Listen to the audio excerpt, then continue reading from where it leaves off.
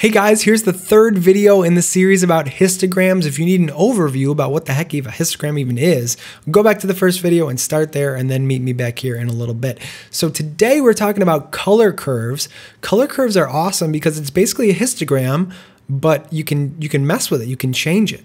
Okay, so over on the left side here, this is all darks, and over on the right side here, this is all brights. And I've got a line here, it's almost like a string that I can pull whichever way I want, to basically change how things are either dark or bright.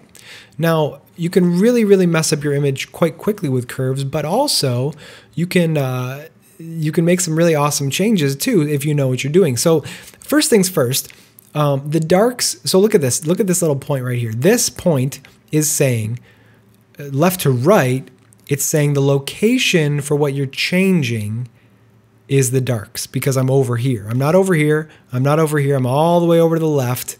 So that location is what you're thinking. Then as you go up and down, that's going to see what you change it to. So right now, the darks are plotted on this graph.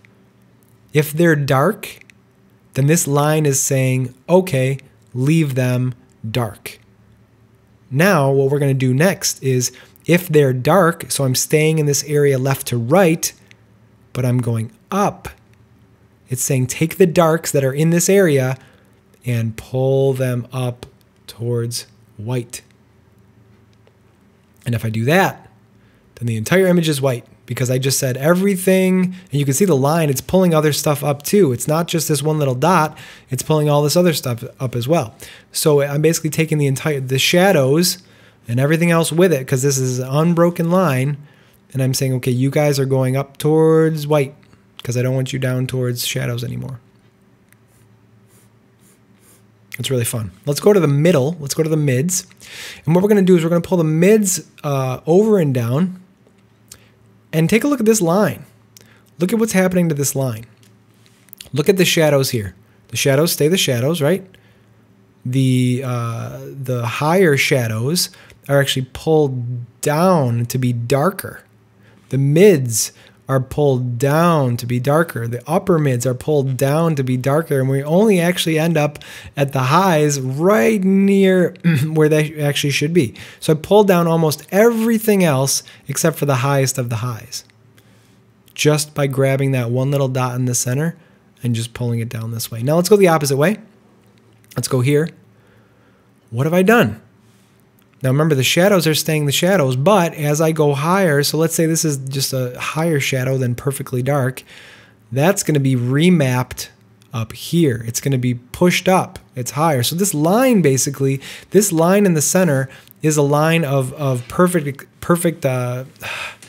just unchanged. Just nothing's different. If this line is straight, that means nothing's different because as you can see, this mapping from dark to bright, left to right, correlates perfectly with dark to light over here on the y-axis.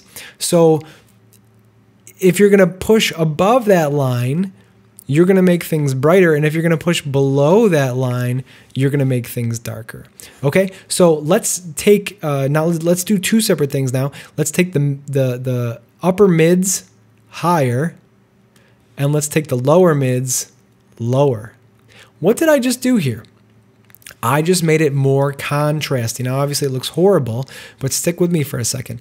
This is how you create contrast. Okay, so you're pushing the highs higher, and you're pushing the lows lower. Now, if you overdo it, let's see. Let me try to take it to the absolute breaking point. This is going to mean that everything below middle is just trash dark, just completely just pushed out. Look at this bright all the way down to dark. It's taking this area, it's taking these mids here, and it's pushing those all the way down. It's pushing the shadows down. Well, the shadows are already down. These little higher shadows down, upper or lower mids down, and then once I pass that middle point, those upper mids get shoved all the way up to the top. Those upper mids get shoved to bright. And then the lower highs get shoved to bright, and the highs are already at bright. So you can see there's a huge, so you can see just this white, just complete white, and then just a bunch of dark. Okay, try to forget about color as we do this, try to forget about, you know, is that orange, is that red, is that pink, whatever. Try not to think about color. All we're doing is we're mapping how bright certain things are, okay? So play with this curve, because curves are basically, that's almost the best way to learn, you know, a histogram is to basically be playing. It's like you're playing with a histogram because you're able to pull the shadows or the brights out wherever you want. And you can come up with some really, really strange looking things. Obviously, if you mess with this, you're going to make people look like aliens. But as you play with it, you'll learn, oh my gosh, like this right here, look at what's changing. Do you see what's changing?